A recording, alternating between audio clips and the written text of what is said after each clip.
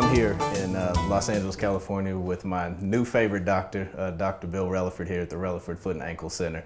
Thanks again for having us here. Thank you. Thanks for coming by. Yeah, absolutely. So I've heard some wonderful things about some work that you're doing. So first of all, for the people who are going to be watching this, you want to tell us who you are and what exactly that you do here? My name is Dr. Bill Releford, founder of the Releford Foot and Ankle Institute, as well as the Black Barbershop Health Outreach Program.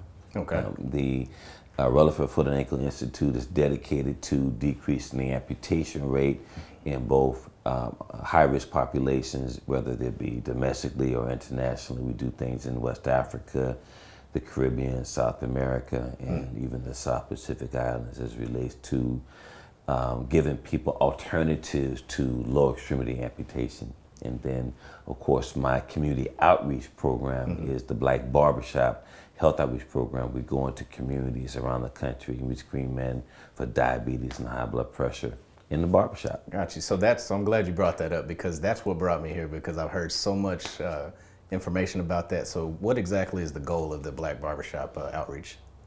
The new goal that we've just launched, our new national campaign, is 1 million men by the year 2022. Our goal is to screen and educate over 1 million men in barbershops across the country for diabetes and high blood pressure by the year 2022. I don't know how we're going to get there. But you got to start somewhere though, right? But we put a stake in the ground, and we've said that it's time to really take this thing all the way across the goal line. African American men have the lowest life expectancy of any group in the country. We die earlier than anybody. Wow. From preventable things, which is the thing that's the most heartbreaking. When you die prematurely, that means you leave a lot of things on the table. You leave a lot of uncertainty. You leave a lot of security or insecurity on the table with the people that you leave behind. I would say a lot of broken hearts too. A lot of broken hearts, and a lot of unanswered questions of how do I navigate this world, Daddy? You know, how do I deal with this relationship, Pops or Grandpa or Uncle? So the Black Barbershop Health Outreach Program, our main mission is to educate men about the standard of care they deserve you know, in this country, and many people don't know, and to give them the skills and the lessons and best practices on how to stay healthy. You know, in our communities, we don't have a lot of resources sometimes, but we have, I think, ways to navigate and find those opportunities where we can work with what we have in order so we can be healthy, so we can be more productive people in our families and our communities as well. Absolutely. So what would you say is probably one of your greatest successes out of this whole program? We've screened over 30,000 men across this country in over 26 cities. And among that group of men that we screened, we've learned a lot. We learned that men really do care about their health. And that, you know, this whole myth that men don't like to go to the doctor and men don't care about their health, I think is a very dirty myth. And when we go to the barbershops, and I learned this thing from an old patron, he says, I don't care how much you know until I know how much you care. The healthcare delivery system hasn't really shown how much it cares about black men. This country has done a very bad job of trying to show how much they care about black men. The fact is they don't care about black men. So the fact that we see disparities, racial disparities and racism actually shows its ugly face in the healthcare system. When you think about the historical malfeasance, medical malfeasance, and Tuskegee and other types of things that still resonate in the black community, it's no wonder nobody would want to go to the doctor. Gotcha. So exactly. So let me ask you this. So I'm a relationship guy, right? So how would you say, what's the impact of, like, how does health factor into relationships, you know, as it pertains to long-term? Do you really want to know the answer to that question? Yeah, absolutely. Okay. Well, from my both professional and personal experience, that you need to be healthy so you can show your love and affection in every possible way. Even financially, you got to be healthy so you can earn a living. so you can show your how much you love your spouse. You have to be healthy so you can physically show your affection and love and how much you love your spouse to make sure she's completely satisfied. You got to be healthy. So you got to have a strong heart. Yeah. You got to have strong back and strong legs. Not so that you can work, but you can also, if you want to pick your woman up, if you know, as long as she ain't put too much weight on now, right? Exactly. Put too much on these brothers now. But that's just real talk. Yeah. But with all joking aside, I think that your health is a prerequisite to seizing opportunity. Your health is prerequisite to being able to be there for the long hours. Yeah. Your health is prerequisite to building an empire. Your health is prerequisite to being here long enough so you can transfer wealth and knowledge to your babies, to your kids. You're gonna leave a legacy. So your health is perhaps the most important asset that you have. I've determined that there's 3 things that are primarily important in a man's life. Okay. That's health, wealth, and love. Yeah. If I have all those 3 things, I think I have it all. Got it. You got people that got wealth, health, and can't find nobody. Yeah, exactly. Right? Yeah. Or you got somebody and you got health, but you ain't got no money. Yeah. Well, what was funny is I used to, back when I was still working in Atlanta, there was I had one of the elders tell me, he says the old man will sacrifice his wealth for health, and the young man will sacrifice his health for wealth. Yes. And it was funny that, I didn't really, he's one of the guys, he's about to retire, so, there's always stories going around, and it was just something that, it stuck with me for some reason. But it's like the older that I've gotten, and having kids as well, it's like, and then also being being a child whose father died early, in his life. My father died at 12 from a heart attack. So there was a lot of, there was a huge gap, in my development. There's a lot of stories that should have been told. There's a lot of information, that I should have had. To your point, some wisdom. There's a lot of wisdom. How do I go out here and find my place, in the world? And so, what I realized is that was just, as I'm sitting here listening to you, I see that health is another way of protecting our families. Absolutely. And what I've seen tragically is a lot of incredible knowledge and wisdom is in a nursing home right now. Incredible knowledge and wisdom is comatose from a stroke right now, locked and buried in the crevices of someone's mind that'll never be realized. Yeah. When we die prematurely, we leave a lot of things on the table. And I think that as a people, the fact that a lot of our men are dying prematurely, a lot of knowledge transfer has been thwarted or is amputated. When in compromise. Yeah. A lot of our men, young men, grow up reinventing the wheel over and over and over again. And I believe that this campaign that we're on, and even potentially a collaborative, the Black Barbershop Health Outreach Program, we believe is all hands on deck right now. Yeah, absolutely. That we are looking for all the partnerships that we can find to take care of the total man. Yeah. The whole man, not just a piece of a man. So there are campaigns out there about prostate cancer. We're bigger than our prostates. Yeah, absolutely. We cry. We get depressed. We have issues that are bigger than that. Yeah.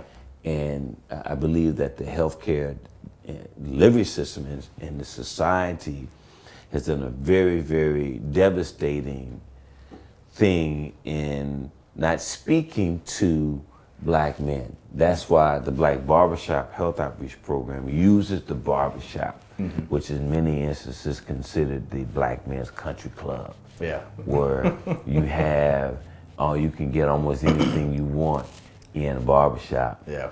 In our community, we talk about everything. And historically, black-owned barbershops and beauty shops and churches during the civil rights movement were the only places that African Americans would not be molested by the Ku Klux Klan and other racist elements. So that was one of the few safe spaces we had. The few islands of solitude where African Americans could gather and to plan. And so now we've taken that same existing infrastructure. And what we do with the Black Barbershop Health Outreach Program, we take the existing infrastructure in a community and we just make it work better. Okay. So let me ask you this. So, I mean, you mentioned earlier that, there's this myth about, men don't go to the doctors and everything. So you said it's a dirty myth. So what could we offer people to, as far as a plan or some sort of rallying call to, to offset that? Okay. Like, why is that not true? Okay. So when is the last time you've seen a billboard talking about men's health? The complete total man. Oh, yeah. Okay. Never. Mm-hmm. So, but we see billboards about women, maternity issues, pregnancy issues, mothering issues, breastfeeding issues, all of those things, right? Yeah. But never about abuse. So what we find is that when you don't speak to me, you telling me you don't care about me, and I have no value. Yeah. Okay. So the question is, so with the Black Barbershop Health Outreach Program, we've turned that and flipped it upside down. Okay. Because when we go into a barbershop, the line sometimes is around the corner for men who want to get the diabetes checked or blood pressure checked. So I'm like, wow, this doesn't seem like men don't care about their health. It seems like health don't care about men. Wow. So we've taken this whole thing and we have a contrarian theory that it's not that men don't care about their health, it's that health doesn't care about men. So when you go into a barbershop and you see our program in action, men, they just kind of like melt like little boys, like, wow, somebody cares about us in here. Somebody really cares about what's going on. That's a common statement we get from African American men when we go into the barbershop, that somebody really cares. Yeah. And I think it's interesting. I've seen similar reactions in my work, particularly with some of my live events that I've done. I had an event a couple of weeks ago where I was talking to the guy. I was actually presenting some of my information at a bridal expo, and I had this guy come up to me, and I mean, his eyes were just wide open. He's looking at all my marketing material and everything. He was like, man, he's like, this is the first thing that I've seen in here that's for me. For me. Right. And usually, black men or just black people is one size fits all. Even jeans, the jeans were made from somebody else. We got to try to fit in. Our bodies are different. Yeah. We got to fit in to a different design. But when we can feel when something speaks to us. Yeah. And that's why I founded the Black Barbershop Health Outreach Program, because I believe that, and let's be real about it, African American men are the tastemakers of this world. Okay? People are trying to look like us. Yeah. Okay? But we don't really know we have it like, we don't recognize, we're not fully aware that we have it like that, right? That we are the branding elements. That's a fact. Yes. Right? If we sag, then they sagging in Alaska, and you know they don't need to be sagging. Right? It's a stiff breeze in Alaska. Right? If we wear one earring, they wear one earring. We put two earrings, they use two earrings. Yeah. So when you are speaking to the tastemakers, you got to come up with something that's innovative and different. Sure. So what's happening is you come to the tastemakers with something that they already created, or that's not original, or it's not authentic. So when you speak in my opinion, to African American men, you need to come with some authenticity in your message because we're the tastemakers. Okay. That's how I feel about it. Yeah. We were talking earlier about what's one of your proudest moments, and we were talking offline, and you'd mentioned a gentleman by the name of Dante. So it's like, share with everybody the story of Dante. Yeah. Dante is like my son. He started out as my barber. And one day I was in need of a haircut, and my old barber was not there. He had the sign on the door that says, you know, be back at 2, but it's 3. It's 3, yeah. That never happens. And I'm like, I need a haircut. And so I walked down Market Street and I saw a barbershop, another barbershop, and everyone was busy except this one chair. And it was empty, and he was standing behind the chair. You know, that's not a good sign. That's not a good sign. And there were other people waiting for the other barbers. Like something must be. I said, but you know what? So his certificate still got wet ink. Yeah. So I said, you know, I don't have that much to do, but I'm just going to go ahead. And I said, look, man, I just need you to do this, do this. He did a great job. So we built a relationship, and one day. We were working out, and he told me that he actually was pre-med and had a bachelor's degree from Grambling State University. Oh, okay. And I was intrigued by that. Yeah. So I decided to ask him during our workout, what about bringing doctors and nurses into the barbershop? You know, what do you think about that? He said, man, I think it would be a great thing to do that, Dr. Releford. I said, okay, fine. So several weeks go by, and I'm in the barbershop. I never forget, it was a Sunday. And I heard a voice say, you know, what are you waiting on? And I turned to Dante and said, Dante, I said, we need to start the Black Barbershop Health Outreach Program. And we shook on it. I went to Crenshaw Boulevard, and I started talking to other barbers. And they were just telling story after story about health issues and diabetes and heart attacks and strokes. So it's similar stories at each location. At each location, and that was the message that I needed to hear inside, that this was something that we needed to do. Yeah. So fast forward, we start the Black Barbershop Health Outreach Program. Dante, my barber, is the national barber coordinator, and his job was to coordinate all the barbershops around the country. Okay. So this particular day, we're in Harlem, and it's so much going on. There's just so much good feeling, and we're being greeted and just embraced by the entire community. And he comes to my room and he says, I think I want to be a doctor. And he's maybe 25 at the time, 26. And my mind is, well, you know, there's some water that's gone under the bridge, and you've been a barber for several years, and although you have your bachelor's from Grambling, how are we going to do this? Sure. So you may or may not know that Cuba has one of the finest and most incredible healthcare delivery systems in the world. Okay. They train some of the most highly skilled physicians in the world. They also offer free medical school to people in the diaspora. That's people throughout the world of African descent for free. Wow. Dante applied. He was accepted. He got in. Wow. He just graduated back in July. He is now Dr. Dante Kelly, MD, my barber.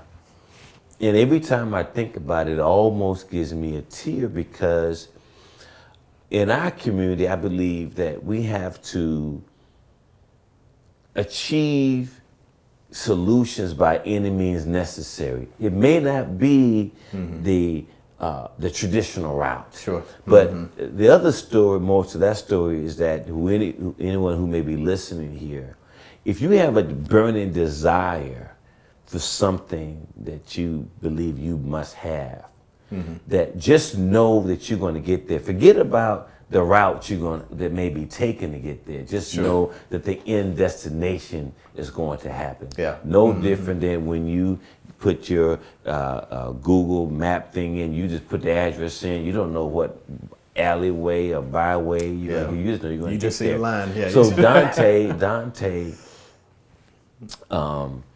is a unique individual in that even in the early stages of our relationship and friendship, he was dependable. He did what he said he was going to do. If I needed him for something, it was going to get done. Yeah.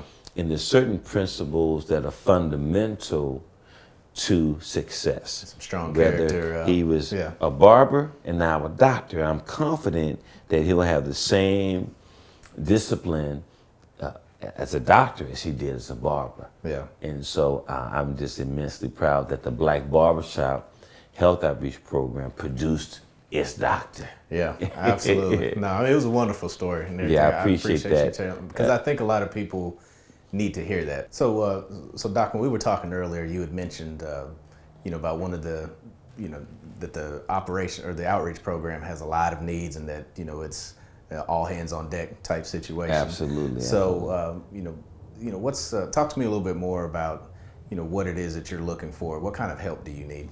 We're looking for inspirational people. Okay. We're looking for inspirational programs and initiatives. We're looking for people that can inspire our men to be the best they can be. We need people that can ignite that something that's inside of them to be the best husbands, the best fathers, the best grandfathers, the best business owners, even the best preachers. So we're looking for somebody to mine and excavate those things inside of you to bring them to the surface. Now, why do you feel like that's more important than just bringing simply expertise to a situation? Inspiration comes from passion, okay? And passion comes from something deep inside of somebody that becomes contagious, okay?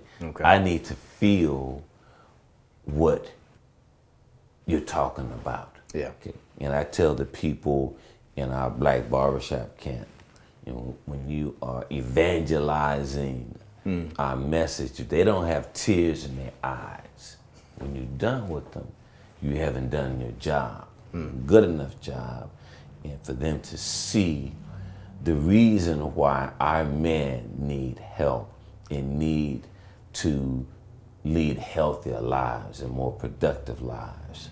So we need people and programs that know how to dig and excavate and mine, all those things and remnants that are deep and buried inside of our men, to bring them to the surface because they're there. Yeah, absolutely. They're there. They've been buried by depression. They've been buried by racism. They've been buried from hopelessness. Yeah. They've been buried from all the things in the psychic violence that we are subjected to on a day in and day out basis. If physical violence can do damage to you or cut a bone or break a bone or skin, then psychic violence is more even everlasting and requires even greater repair than physical violence or physical wound. Sure. So we have a lot of wounded men there, but you don't see the wounds when you encounter them. Yeah. But you know that they're there. You can tell that they're there by their actions.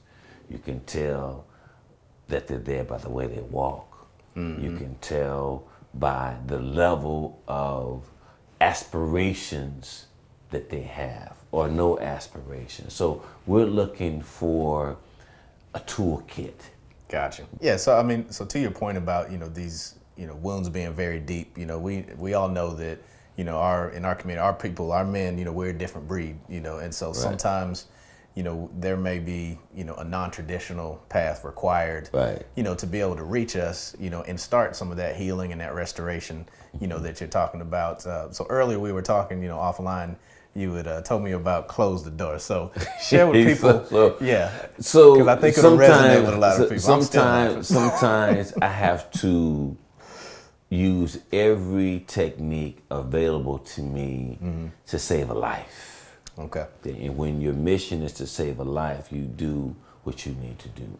And sometimes I have to use language and techniques that are off the beaten path. You know, like case in point, there's a patient who may not really understand that what they're doing on a daily basis is compromising the well-being of their families, their grandkids, their children, their community. Yeah. So I have this little thing where I say, it's time to close the door. And with close the door means what I'm about to tell you is not going to be perhaps what typically a doctor may tell you. And I have to use some language. I may have to say like, God damn it, you know, you're killing yourself, man. Yeah. And I can't even just say it on camera really like what I want to. You may have to beep it out, right? Gotcha. But I may have to illustrate to them what is at risk and what's in the balance. Yeah. Okay? In a way that other people may not be able to illustrate.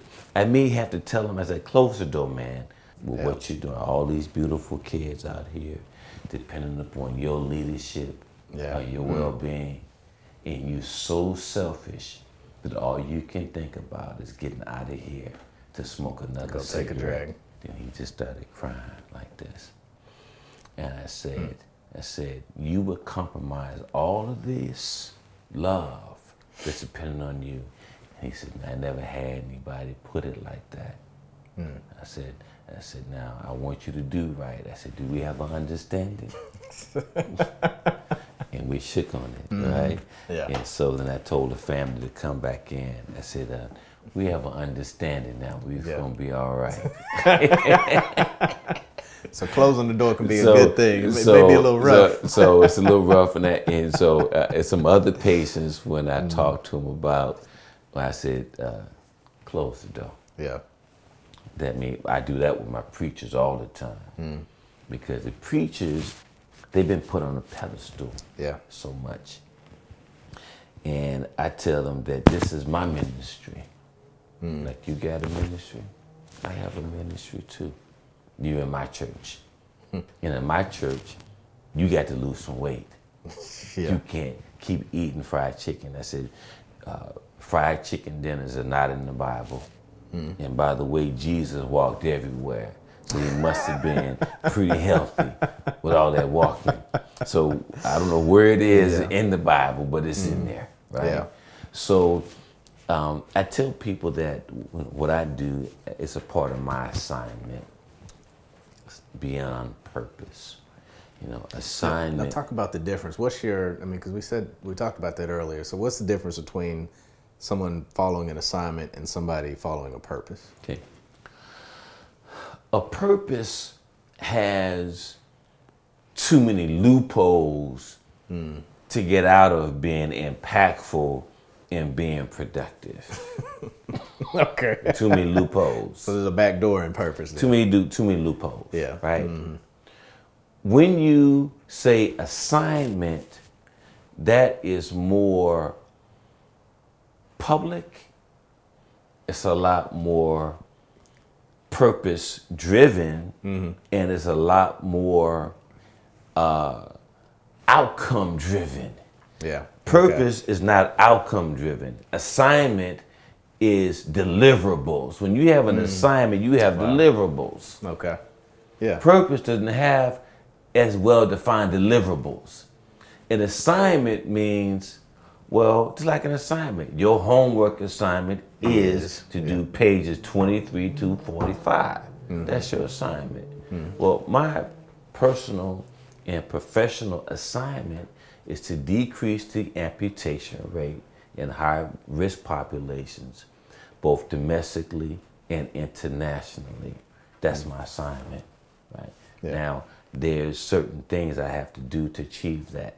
So the Black Barbershop Health Outreach Program is one of the tools I use to reach that segment of the population of this country. I have international programs as well. We even went to Haiti with the Black Barbershop Health Outreach Program when I was watching television and I was seeing all of these people devastated by the earthquake and being amputated on. Yeah.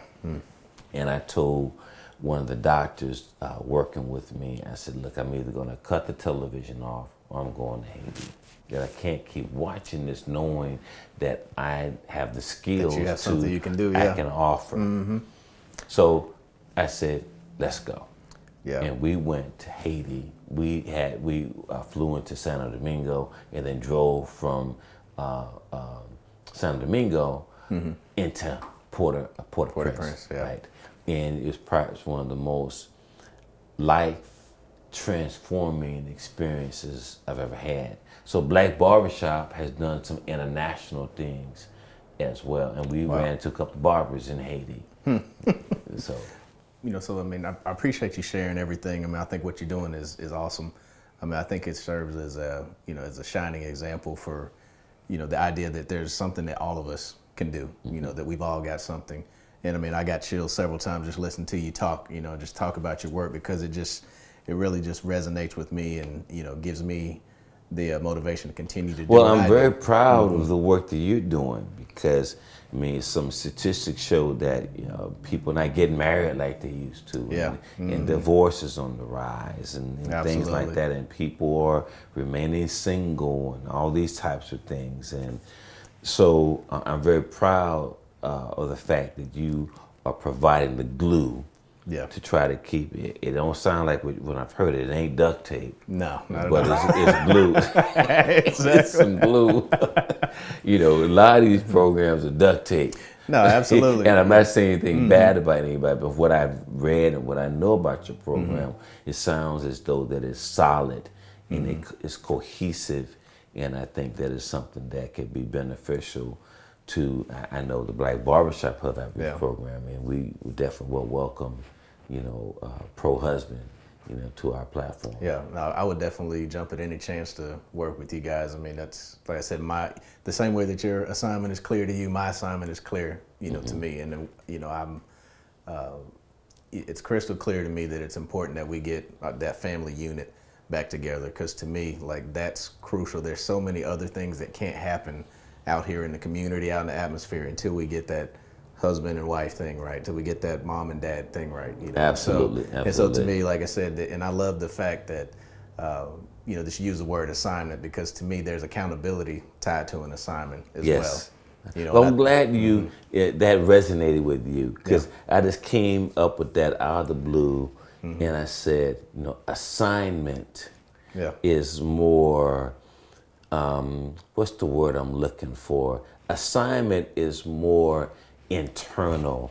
Assignment is deeper than purpose. You know, when you have an assignment, you got to get it done. Absolutely. Even if you slip and fall, you get back up. That's your assignment. And when you have a life assignment, it's something that you wear out doing it. Yeah. You don't rust out. A lot of people, they rusting out. Yeah. They ain't doing anything, sitting on their asses, just rusting out. Why don't we wear out? Because you got to be healthy enough to wear out, where you just keep going and going and going, and we all gonna have our time. But I just want to wear out. I don't want to rust out. So the goal would be happily exhausted. Happily exhausted. I like that. I like that. Well, I thank you so much. Well, thank you so much, for sure. God bless you. I'm gonna use some of your techniques, and let's see if I can have a better marriage. Hey, it sounds like you just threatened me with a good time. All right. Thank you. Well, thanks for joining us. That's our time. If you want to learn some more about Dr. Releford, you can check out therealdrbill.com and get more information about the great work that he's doing. Till next time, peace.